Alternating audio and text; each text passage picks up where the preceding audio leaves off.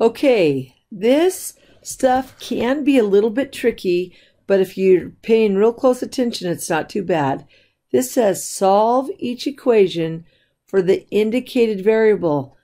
All that means is we want to get the variable, in this case A, by itself. So let me go ahead and erase that stuff so you know what I'm talking about. So we want to get that A right there by itself. Before you can get to that A, there's this -4 not attached to A. You want to, whatever's attached to A, you wait till the very end. It's the reverse order of operations.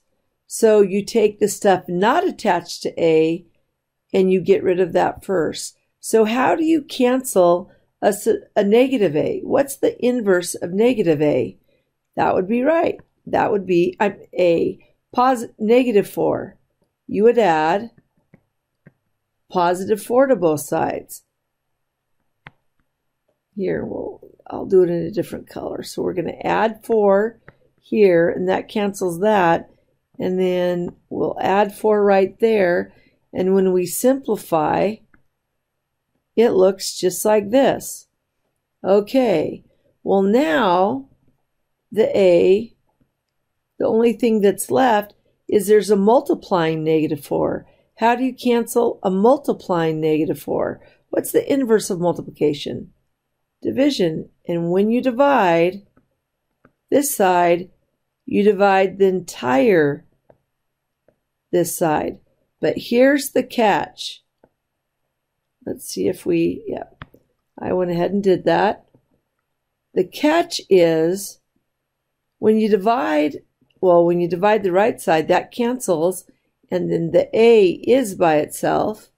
But on the left side, we never want a negative sign in the denominator. So you just have to ask yourself, what is positive U divided by negative? What's a positive divided by negative?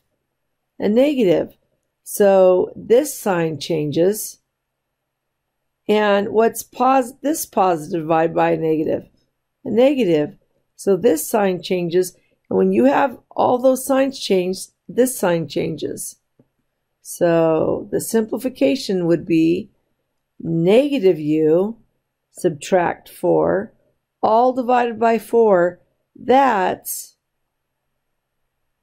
what A is equal to. Okay, and you can pause that if you need to. We're going to do this one over here. So this says we again need to get A by itself. This says U is equal to 8A.